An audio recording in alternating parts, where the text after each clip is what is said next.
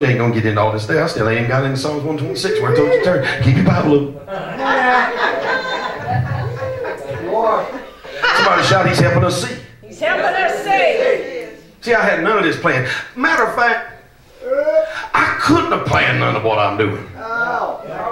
The wisest man in the world couldn't plan nothing like this. You can't plan. Come on, some you can't plan a move of God. Praise God. Had somebody asked me years ago in that long revival in '98 in Lakeland, where I first met you at. And they said, how in the world do you have enough material to preach that long? 5 months? Some material.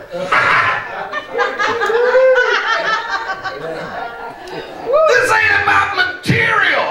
Hallelujah. Matter of fact, this ain't about nothing material. It's about the miraculous. It ain't about the seen, it's the unseen. It ain't about the known, it's the unknown.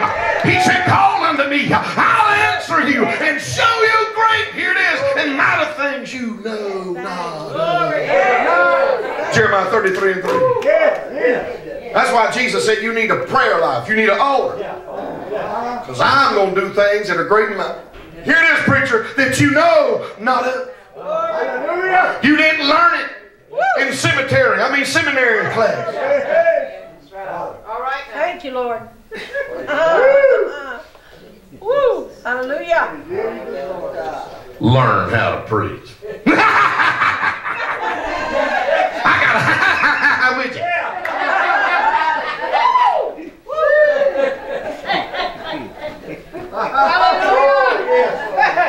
Learn how to pray. What a joke. You can't learn this. If you learn anything, you'll learn to just follow it. Move with it. I ain't standing up here trying to figure out what to say next. That's right. I ain't having to peep. Look at your neighbor and say, that ain't brother Peeping preach. You know you've met him. Brother Peeping preach. He got to peep into your life. When was you born? Where you live at? How many children you got?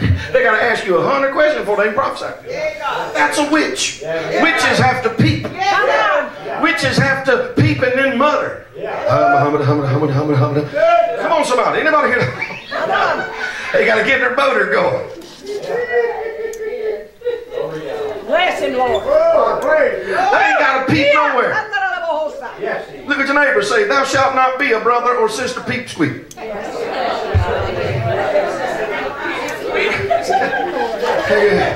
Peep, peep, peep, peep. Oh, brother Peeping Tom got to peep into your life before he can say, thus saith the word of God to you. You know, I've had peeping preachers in denominations stand around a big table one time because they got offended because they asked me, Brother Marvin, what's the greatest hindrance to having revival in our denomination in Southeast Georgia? And as I studied around the table, looked around the table, I thought, man, none of these jokers never have revivals. Come on. I said, that's easy. Preachers. You got it.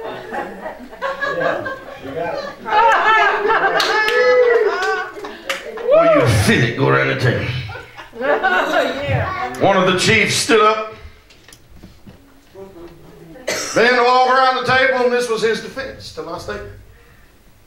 Well, I'm a pastor, and I've just learned when I want to have revival at my church, I don't usually offer that time to an evangelist in my pulpit. I'd rather have another pastor, because that pastor better knows what I deal with on a weekly basis at the church. And usually I like to talk with that pastor weeks in advance before the schedule of the revival and tell him of the different issues and circumstances that I'm dealing with presently at the church so he could better prepare his sermons. I thought, oh God, they're talking sermons. I was over there just... See, sermons you can buy off the internet.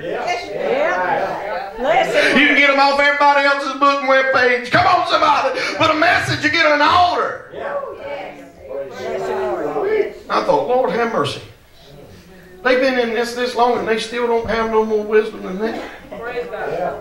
You know, in other words, they wanted Brother Peeping preached. All right.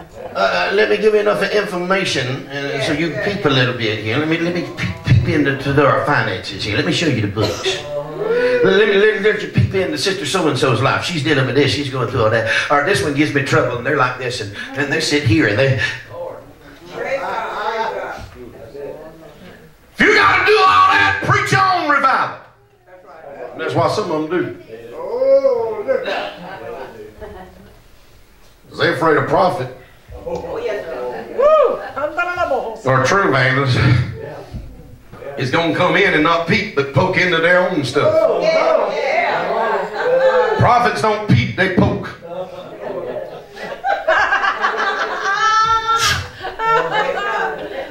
Hallelujah. I had somebody not long ago tell me, he said, that's why so-and-so never wanted you to come to his church. I said, the Holy Ghost still exposed him, didn't it? Praise God. Hallelujah. Y'all still in Psalms 120?